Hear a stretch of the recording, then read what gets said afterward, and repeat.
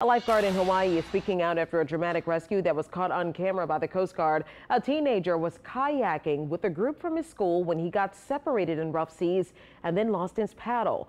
Now the lifeguard took a boat and started to zigzag across 100 miles of the Pacific Ocean. And take a look at that. A Coast Guard aircraft finally spotted that teen. They dropped a flare to lead the lifeguard right to him. I think he was in total shock because he wasn't emotional at all. And I was actually crying my guts off because he was okay, and while I'm crying, he's like, "I'm okay, I'm fine." Well, the teen had been drifting for more than 11 hours. Paramedics treated him for hypothermia, and they say he had a lot of severe cramping due to extreme dehydration. But again, he should be rather okay.